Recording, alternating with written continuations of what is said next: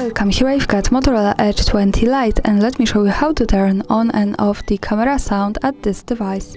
So let's start by tapping on the camera button to open it, and for now we are on standard photo mode. Let me take a picture. As you can hear, the sound is turned on. To turn it off, let's go to the right corner button to open the camera settings.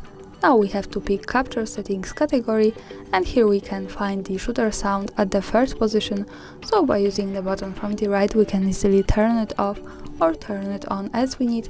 Now let me keep it turned off when we move back to the camera, and when I take another picture we can't hear the sound. Of course, when we tap to the right corner button once again, then capture settings, we can turn it on and hear it.